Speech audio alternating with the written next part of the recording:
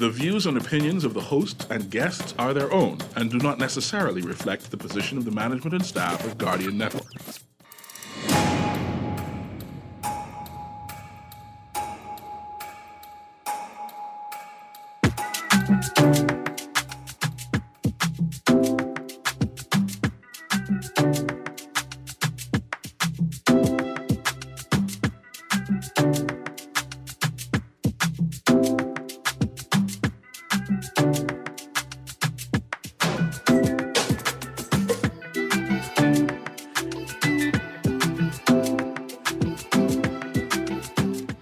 Well, good yawning this morning, and welcome back to Guardian Radio 96.9 FM on this Tuesday, the 3rd of August, 2021. Let me start the show off by saying I hope everybody had a wonderful and happy Emancipation Day and Emancipation Day holiday. And look at that. You had one day to be free, and then the next day you had to be free from being free.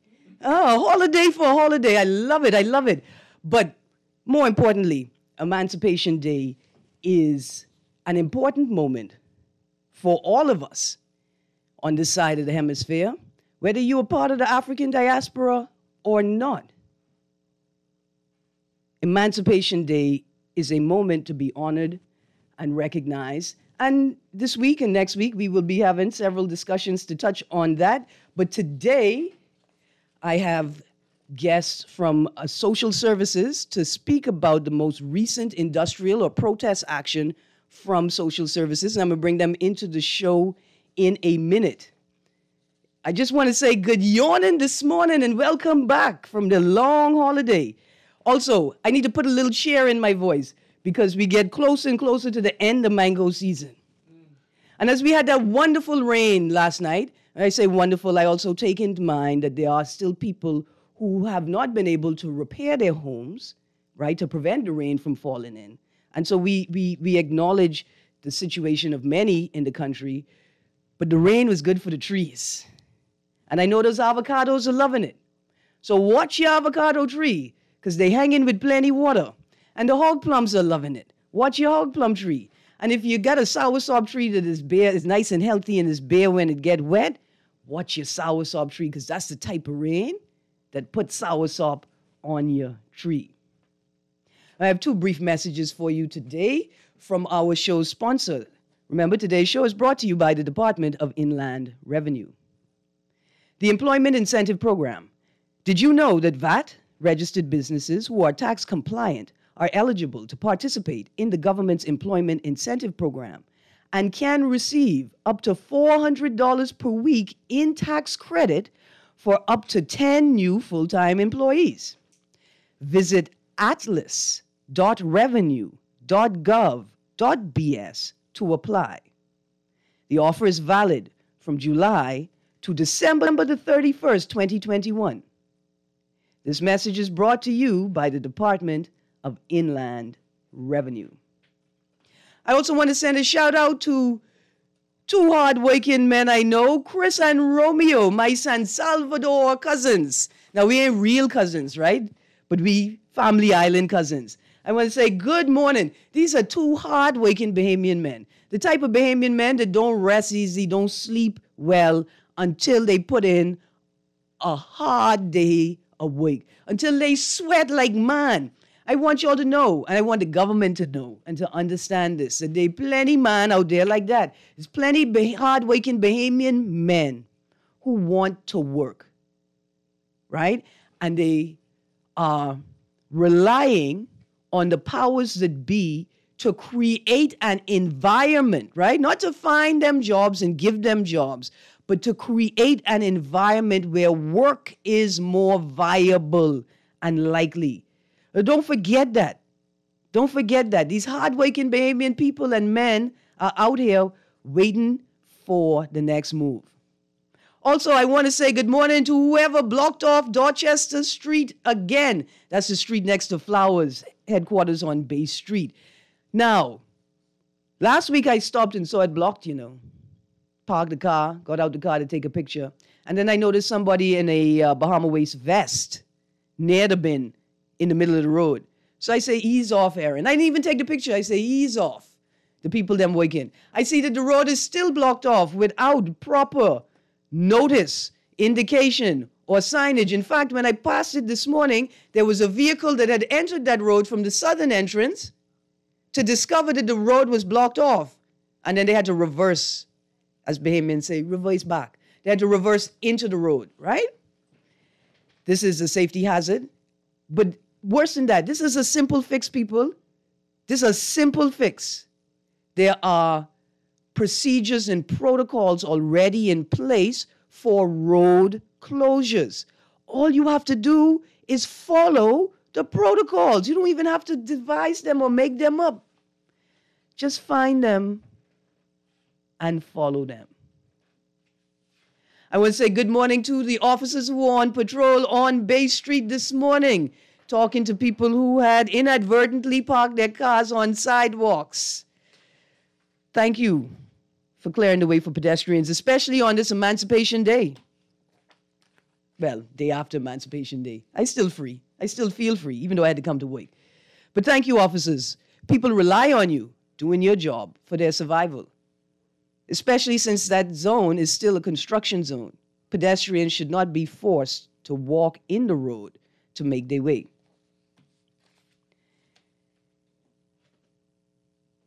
I have a text here. It says, Erin, here is a future show topic. Is Grand Bahama the garbage dump of the hemisphere when it comes to ships? All countries rejected that burning hazardous ship a few years ago, but Grand Bahama accepted it. Now there is some ship with wood-eating Asian beetles that Grand Bahama accepted. We are a mess. That can kill our agriculture. You're absolutely right, text. If you look in today's paper, I think both papers, certainly the Tribune has it on the headline. Don't blame us for beetle cargo fiasco. I don't have the time to get into that story today. I wish I did, though, right? Because it's a sort of a great segue to the discussion with my guests. When you read that headline that says, don't blame us for beetle cargo fiasco, well, who are we supposed to blame? I got to do some more research on it, right? But from I saw the word subcontractor. I want to ask the contractor, who are we supposed to blame? That's your subcontractor. That's your boy. I mean, when I say that technically, that's your legal business partner, right? Who are we supposed to blame? Anyway, we'll get to that discussion. A little later in the week, I'm going to reach out to a couple of my environmentalist friends so we could get on it. I'm telling you guys, this is a big thing. When I talked last week about the World Day Against Trafficking in Persons, this issue is as big as trafficking in persons, right? If we allow inadvertently or intentionally any agent that could destroy our natural resources, could destroy our agriculture, could destroy our aquaculture, is a serious threat to national security. I mean, a serious threat. I see I've got a call on the line. We'll get to this call quickly, and then we're going to move on to our discussion with social services protesters in the recent industrial action around a number of issues, including a delay in promotional exercises and a urgent matter with work program participants. Caller, you're on the clock. Hey, morning, Erin. This morning. Hey, good morning. How are you? I am blessed, man. You made it back through the holiday, and I hope that everybody else wake up in the land of the living and had something hot to eat this morning.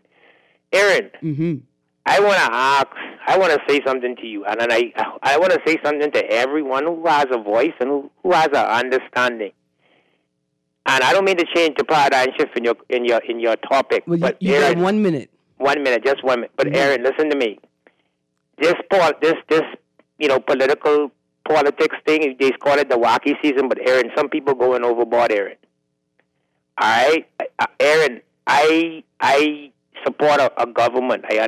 People know that. I don't have no shame in that. You but support Erin, a party. I am not going to go overboard on social media, Erin, and defame someone's character. People, what's the level of respect All right, why can't we have a fair election? Who win, who win, who lose, who lose. I don't see why you have to go and consistently defame someone's character to look for likes or look for thumbs up. That don't make no sense. Erin, at the end of the day, my sister, and I can leave this with you. Mm-hmm. We all have to live in the same place, whether the PLP win the government, whether the FNM wins the government. We all are Bahamians, my sister. Mm-hmm. We all have to live in the same place. I might have to come to Erin one of these days for help, but how could Erin help me if I talking bad about Erin? Yeah. Have a good one, my sister. Absolutely. And I tell you what, the point is, Erin's supposed to help you, even if you're talking bad about Erin, especially if that's Erin's legal duty, right? Like if she have a legal duty of care to you, if she have a ethical duty of care to you, right? And so the question is, how Erin's supposed to feel doing her duty, knowing that the same people that she's helping are talking to her about her bad and disparaging her character. Really, that's what it is. But always remember, even when people talk to you bad, if you have a duty of care, whether it's legal or ethical, and I want to throw moral in there. But that's just me. I throw in moral in there. If you have a duty of care, you got to do what you ought to do when you know you ought to do it. Even if the people talking about you bad. Even if the people hating your feelings. Even if the people cussing at you. And I want to say that I know this because the conversation we're about to segue into deals with a vital force in our country who continue to show up to work every day, despite the treatment and the engagement that they have with the general public. Because they understand the nature of their jobs. They understand that people come to them when they are hurt, when they are hurting, when they are in crisis. They know that when people come to them, the state that they are in probably renders them unable to find their best self, their most polite self, right? But the job of the social services worker, the social worker, social services staff is to understand that people come to them on their worst day. And that they as workers have to give them their best self in the face of the frustration, the anger, the rage, the despair. And so this show today is important to me. I know we've talked about it, it's been in the paper, but this is one of those issues that we need to make sure that we are having a coherent, that means clear and sustainable conversation. That means we're going to keep on with the conversation until we come to a resolution. See, this conversation is important to me because my mother is a social worker. And as a child of a social worker, I had to reconcile with the knowledge, the understanding that my mother has a duty of care to people and children that don't have anyone else to care for them. That my mother has a duty of care and an obligation that before she go to bed at night, that she makes sure the people under her care can go to bed at night. Right? So I understand this. And just quickly, I can give you all a brief memory. When I was a little children, and my mother came to pick us up one night from my housekeeper's house, and it was late, and everybody was tired and rushing to get the children home to bed so they could go to school in the morning. And somehow my hand gets slammed in the car door in the chaos of the moment. Right? So that memory always stick with me. So I know what it means to have a duty of care for others, particularly the vulnerable. And what it means to understand that sometimes you can't be a priority even in your own mother's lives. And after listening to the statements made by members of staff, by the union representatives, right? I think it's imperative, it's important that we continue this conversation and make sure that these issues are heard by everyone. We cannot allow the people who take care of us to be left by the wayside. And we can't allow the people who we're going to rely on to take care of ours, to take care of our dependents when we are unable to, whether due to death or injury. We got to have a different attitude about the people that work in this country, that keep it running, the labor movement, those that take care of the most vulnerable of us. On that note, let me introduce my guests, Miss Shalita Colley, who will introduce herself, and Mr. Ferguson Kingsley, who will also introduce themselves. Now, to my audience, I will open up the phone lines. When I have civil servants on the show, I ask my guests who want to call in or text in and ask questions to be very measured and understand that civil servants have rules that they have to follow, right, in the terms of how they can communicate about the issues they're speaking about. But I may let Ms. Colley explain that as well. I think it's an important note. So good morning to Mr. Ferguson and to Ms. Colley. How are you? Good morning, and thank you for having us. My name is Shalita Colley. I'm a senior clerk at the Department of Social Services, and I am a member of the Bahamas Public Services Union. And I like to say I'm a member for 21 years. I always tell people the first deduction that came out of my salary was for a union, and it has been a consistent relationship up to this time. When you spoke about public officers, and as we come on the radio, for example, this morning I'm here speaking about our discussion and our protests that occurred last week. I'm here to discuss union matters, labor matters as it pertains to the staff of social services, right. But I am not here to discuss matters as it relates to social services because there are rules and regulations that say how we can speak, and I have not had the permission of my senior staff or my director to do so, and that'll be a breach of protocol. Absolutely. Good morning, Erin. Good morning, Bahamas, and thank you for having us. My name is Kingsley Ferguson, President of the Bahamas Public Services Union and a bargaining agent for public servants. But for this morning, we are here to have a discussion regarding what transpired at the Department of Social Services. Absolutely. And so, after reading the press statements, right, and the list of issues that were covered, I would say that the Unemployment Work Assistance Program is the top issue in the list of things being considered in the protest. But tell me, what are the priority issues in this particular protest? Well, Erin, you are indeed correct. The work assistance programmers is indeed a major concern because it, to a great extent, has the lives of those individuals at a stop. There are so many things that happen for general public servants that don't happen for these people. And in my view, as far as I'm concerned, they're actually carrying the load that every other individual who know what the nature of their jobs are carrying. A number of these individuals are carrying full caseloads. A number of these individuals are doing the work of a welfare officer. And although the circumstances under which they were engaged was designed to be temporary to some extent, it still does not give an employer, so to speak, the right to exploit individuals for such an extended period of time. And can you give me a sense of what the salary looks like for that what's supposed to be a temporary worker? Okay, the temporary persons on the Unemployment Work Assistance Program, they pay $220 a week. They don't get increment. They only are paid whatever the government's minimum wage is for the entire time. Some persons have been on the program so long, they say they started when they were paid $83. When the salary moved from 83, I think they went to $169.05. And I think it continued to move until we had an increase up to the $220.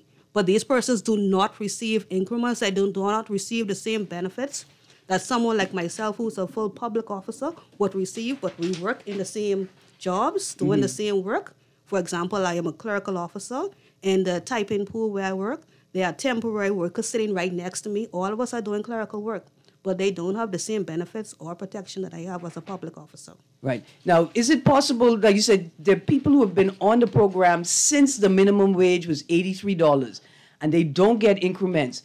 those people, though, their salary has been increased to the minimum wage. So they're making $83. Well, persons who from $83, I guess, would have already come to what minimum wage is supposed to be. Yes. But I got the understanding the other day that there's somebody still being paid $163. And that was a concern for me, because then it means the government is in breach of their own laws. But not only do they not receive increment, when general salary increases take place, these individuals, they don't receive an increase. Their salary remains the same. The cost of living escalates. Their salary remains the same. So it places them in a very precarious position where they have to determine whether or not we're going to pay rent this week or we're going to eat on Sunday. Yeah. Well, Ms. Greene, may I add Yeah, something? go on. My concern about this work program situation is this. But do me a favor, just pull the mic closer to you. Yeah, speak right into the mic. Okay. The government is supposed to set the pace. Yeah. If the government is seen to be making arrangements in terms of employment where they pay people separate and equal, because I would describe the situation at social services as segregation. They have public officers and they have those on the work program. Doing the same work, but on two separate situations. The public service is supposed to be equitable. We're supposed to be setting the pace. Social services is supposed to be the government's humanitarian end. How can they be seen to be giving workers less than equitable treatment, particularly if the majority of these workers are poor, black, and female? They're already vulnerable in those classes. If we're going to be doing things that I said are fair, if social services first are going to say their clients, then we have certain ethical responsibility, like you said, duty of care.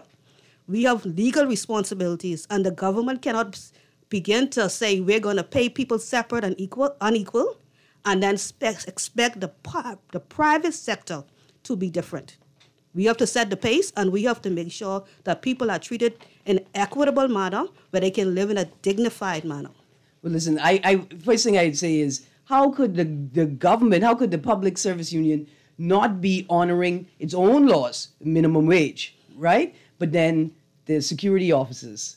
And we could get into a whole other conversation about how that right? opens a can of worm there. Right. So it's not, this behavior is not necessarily isolated to social services or this particular matter. We see this pattern. Yes, because I have noticed across the public service, we are supposed to be public officers. But if we walk in the agency, a government agency lately, there's a real chance the majority of persons, or a great number of the persons you see, are not public officers. They are either temporary, some way casual, contracted. So what the government is doing is creating its own pockets of employment, and is adversely affecting the employee as well as the public. Right, and the people who are coming for services.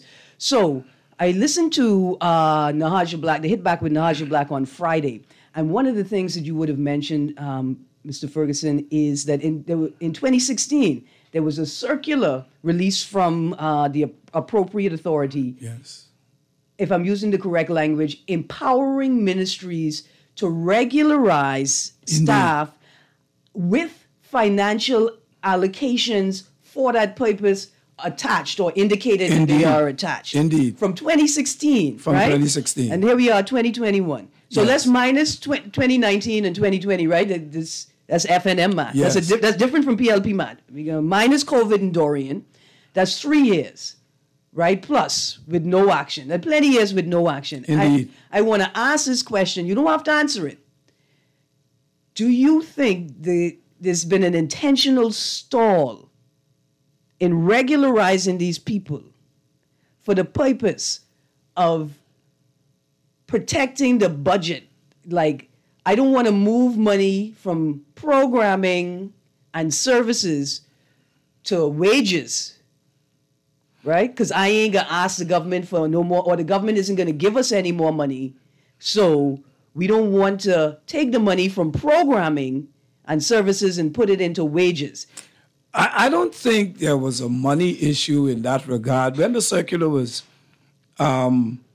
issued, it not only empowered the human resource personnel to regularize the individuals, but there was allocations to address the regularization exercise. And so there was really no excuse from anybody as to why the exercise wasn't continuous in the various ministries and departments. What was disappointing to me was to discover when we had a meeting with the permanent secretary at Social Services to find out that her human resource department did nothing at all after being empowered. And what I did, before I commented, I gave them a copy of the circular and I asked if they was aware of this, and they answered in the affirmative. Then I asked, was there an update regarding those persons who would have been regularized? And I got a negative response. Nothing was done. Nothing. Absolutely nothing. Go on, because I sit near stunned, I can be honest. I think what happens a lot of times with government, they say things, and sometimes I don't know if they do proper research and think clearly.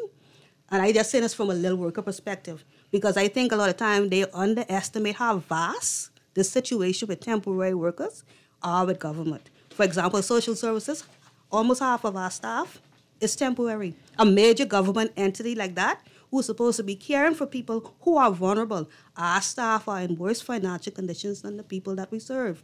And when you look at big departments like education, environmental health, when you look at school boards, local government, they carry a heavy component of temporary workers. Wow. And I think they need to take a lot of that. I don't know how many of them are not regularized yet because they're supposed to be starting the process. But social services, if our HR department was on the ball, each year they ask us, even people like me who are waiting in the wings for never worry for promotion, they should have been able to say who's going to be promoted, how much persons are up for promotion. If we have a staff of 50%, for example, are temporary, we're going to begin the process. Say how much you're going to be regulation, how are you going to do it? Don't just throw it in the air and never come back to it. Right. Now, this is the Department of Social Services. Yes, the department. Where approximately 50% yes, ma'am. is temporary workers. Yes, ma'am. So, look here, let's go to this call, then we're going to go to a break, and when we come back from the break, I want to ask you about the career path for social workers. That's important. Yes, right? Yes. Absolutely. Caller, you are on the clock. 1 second, caller. You're on the clock. I'm sorry, caller. I'm very sorry about that. Arlington, let's roll into this break. And when we come back from the break, we're going to find out what is this career path, right? Because I on a career path to Chichani Ketchen. And to be honest, I ain't going nowhere dead fast. But because maybe the career path is the problem. We're getting people from temporary workers to regularization. We will be back in a second. Stay tuned to Guardian 96.9 FM, your station for fresh news, smart talk all day.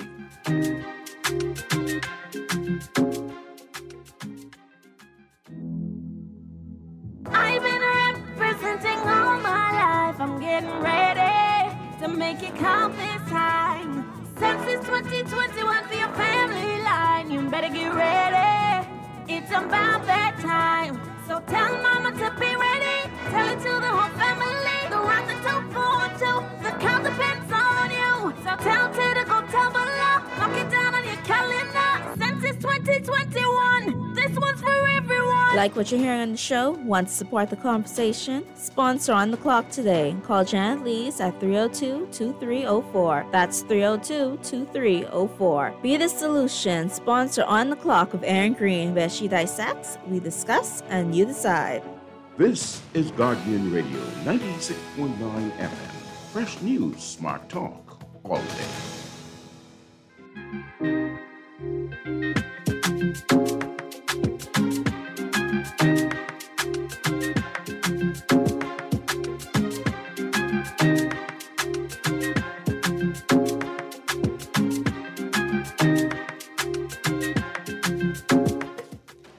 Good morning and welcome back to Guardian Radio 96.9 FM. You are on the clock with Erin Greene, and we've got a full show this morning. I have another brief message for you from the Ministry of Finance about the Bahamas National Statistical Institute.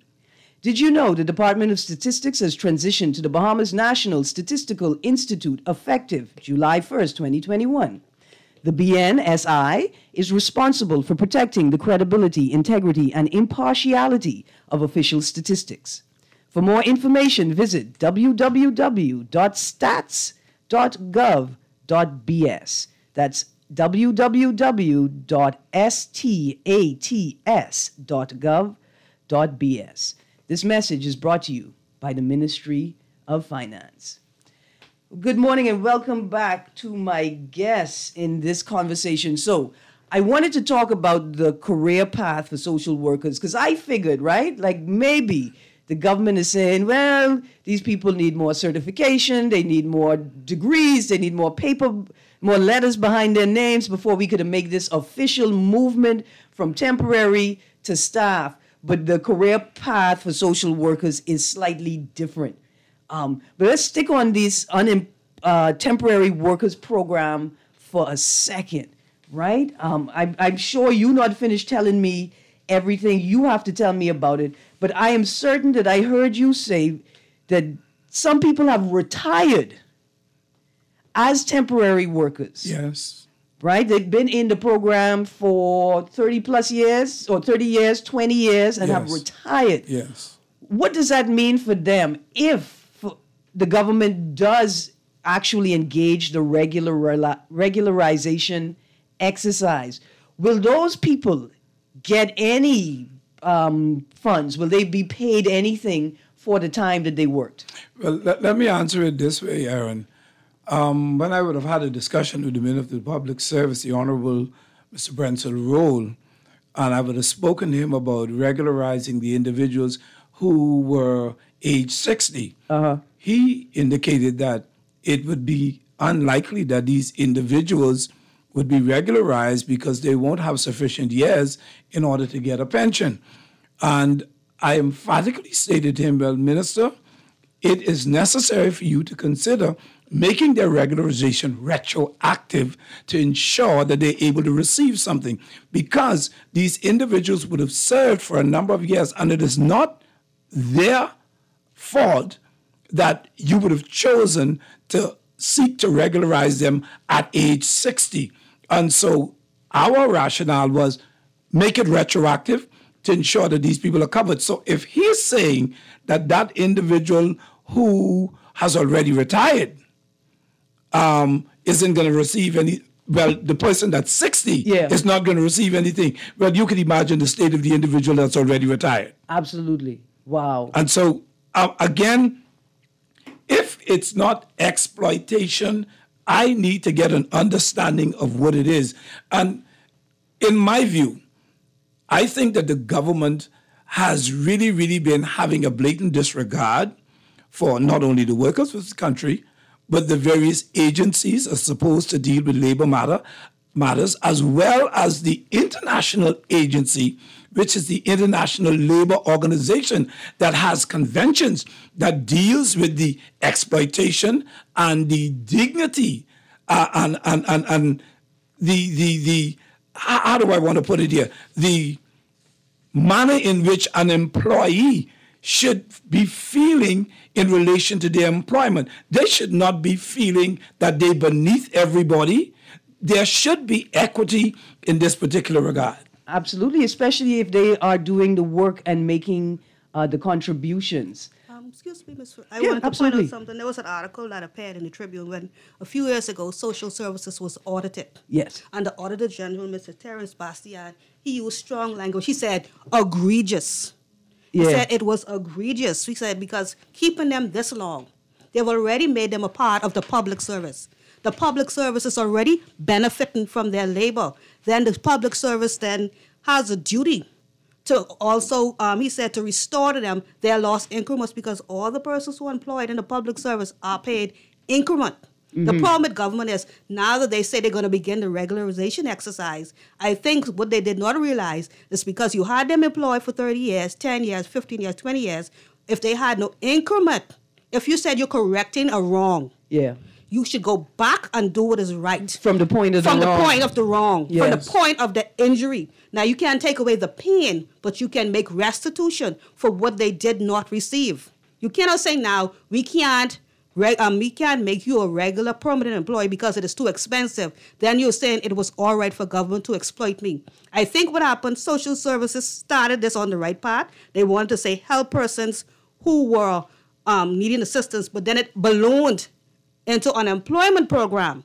And because they saw a large supply of cheap labor, which they could get workers in without going through the normal government process, put them in regular sanctioned government workers' position, then they say, put them there, but don't give them any benefits. Now that the chicken have come home to roost, now that it's been built up so long and it's impacted so many people, the government say, but we can't do anything. They've been here too long and it's too expensive. That's the same argument the slave masters used to legitimize slavery. They needed a large supply of cheap labor for the plantations. But remember too now, a number of these individuals, when they complained, they were given the excuse that you're not qualified. So a number of them went out and they qualified themselves. And so you would find that among these work programmers, you actually have people that have various degrees, associate's degrees, bachelor's degrees. They've upgraded themselves so that they can actually hold substantive positions.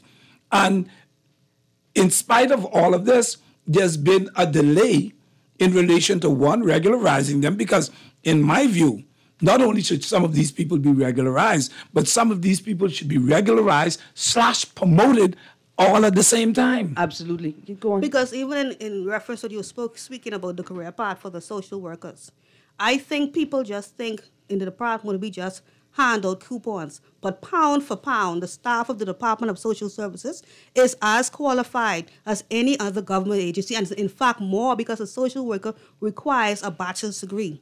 The social worker goes into court, it goes into the prison, it goes into the police station, it deals with trafficking, it deals with immigration matters. Goes into the hospital. Goes to the hospital, deal with medical matters. That social worker has to walk in the court and be able to competently defend the partner's position and defend the right of the child who's a minor, defend the right of all the persons that they represent, because we deal with the vulnerable class. So pound for pound, we are as educated and as trained as every other segment of this country. The problem is people have been put into their psyche, because they tend to see only the food assistance or the other programs from community support. That is all we do. But we have a very large cadre of very trained officers across the length and breadth of this country. And I think the country underestimates the amount of training it takes to work in this department. Mm-hmm.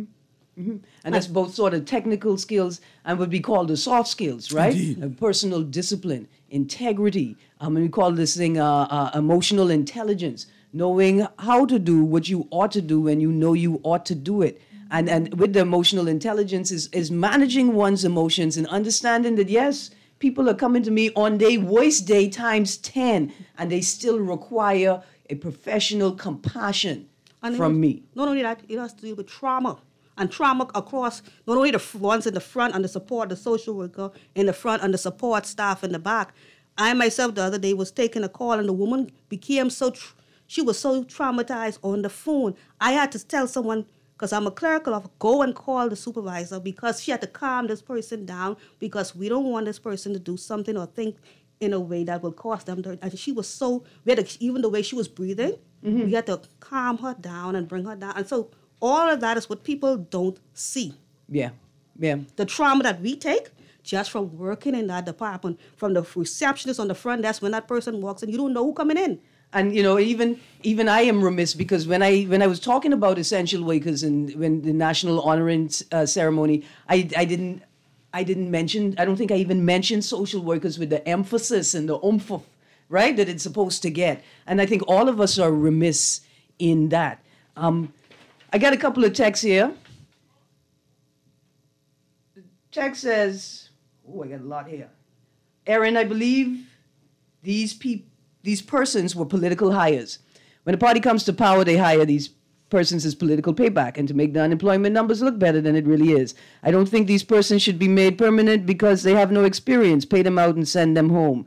Well, you sent that text at 10:40, and I hope between then and now, texter, you've heard clearly, right, that the levels of experience that they garner on the job and that individuals have taken the time to gain their own merit, their own money, their own training, right? These job programs implemented by successive administrations to make the general citizenry feel like the economy is doing well are killing our economy and destroying persons' lives. The politicians and unions are running this country in the ground. All, in my opinion, involves jockeying for power. The politicians hire unskilled workers in the public service for votes, then the unions campaign to have these unskilled temporary workers confirmed for votes. Lord, please help us. Dear texter, I don't think that's what's happening here. I can be honest with you. And I think you need to delve into the politics of it, because I don't know who I could be voting for if they have me running up on Briggs for 25 years on $83. Another text, what the PLP did when they was there for social services. I don't know. There's nobody wearing a PLP badge in this room, so I don't know. I have no idea. Well, but Erin, I want to say something to the second text. Yeah.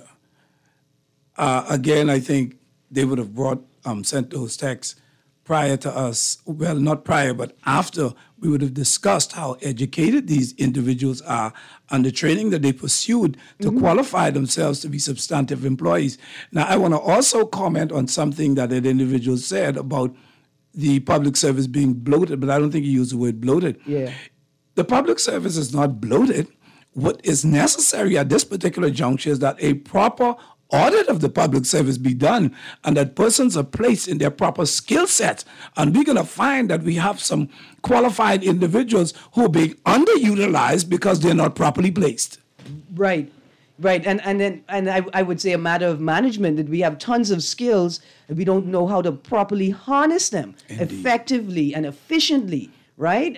In streamlined ways without major upheaval. But I think that's about managerial vision and the ability of management to move with the times, right? But then another thing too, people are saying unskilled labor. People tend to stigmatize the public service and tend to think that. However, I myself started on the work program, and I am not unskilled. I left Donald Davis Secondary School with GCEs, with BJCs, and I qualified myself further since then. Let's not allow our biases to color our opinions. Sometimes listen to people and separate your personal emotions from the situation. Allow people to be heard. We are just asking here for an opportunity to be heard. I, as an employee, I'm asking our union to represent us because so much of us have been waiting for a long time to receive promotions. So much of us have been waiting to be regularized. And it seems that there's a desert in terms of promotion and people being empowered at the Department of Social Services. And because things have been kept down for so long, there's growing tension and anxiety. And the way we address these things is head on. Say what can be done, how we're going to do it, and let's give workers some dignity. I'm concerned about the morale of these individuals. We talked earlier about the frustration of those persons who social services cater to.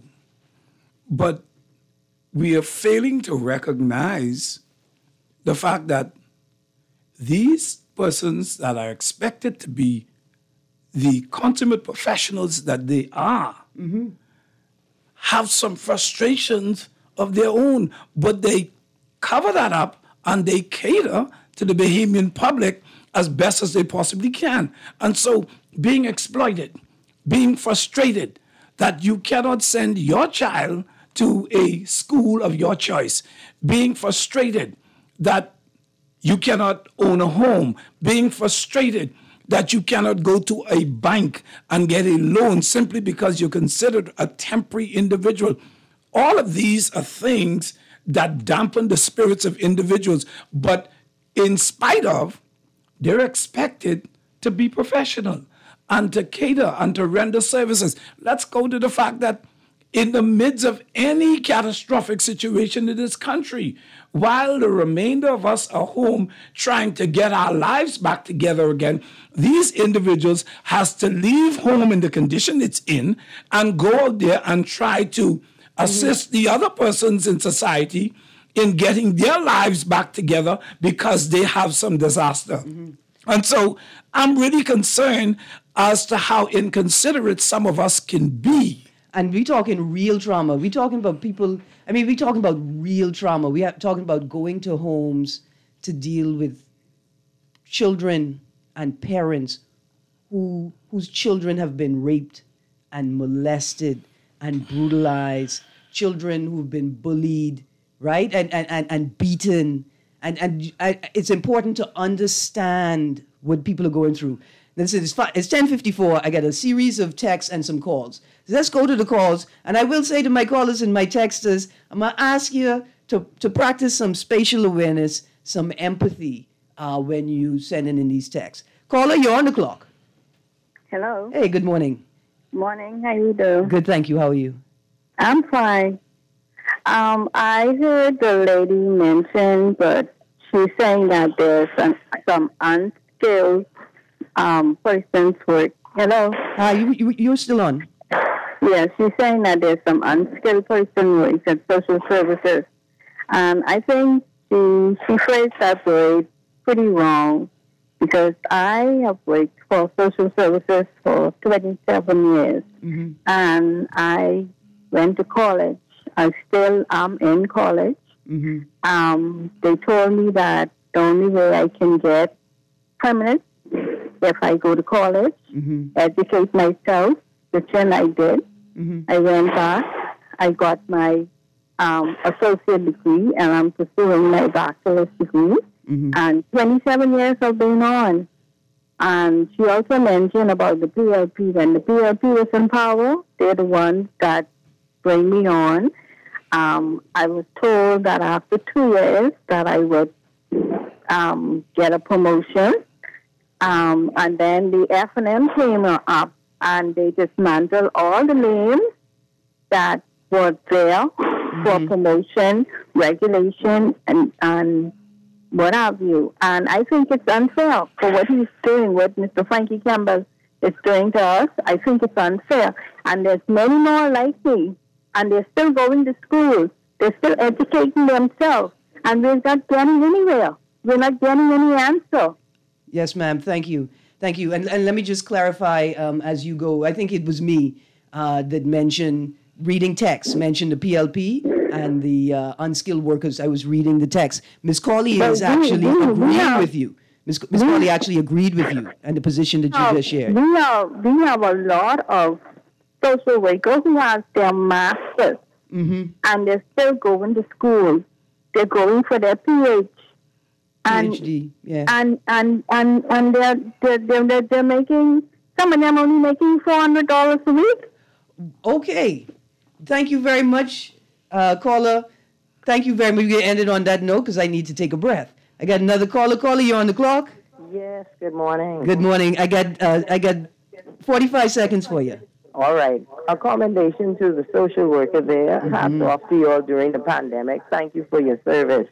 Next, I would like to say 3 things. One is that if you have a career path program, as I am an educator, we have a career path in the Ministry of Education because it brings some form of attachment and it brings some form of accountability between the worker and the employer, where you know the trajectory, how many years, what I need to do to move up, shift, or go to another, you know. Yes, so ma'am. it hinges, it's a stapler in the organization. So there's a booklet I can go to and look at and see if I want a trajectory, I change, shift, ask about this.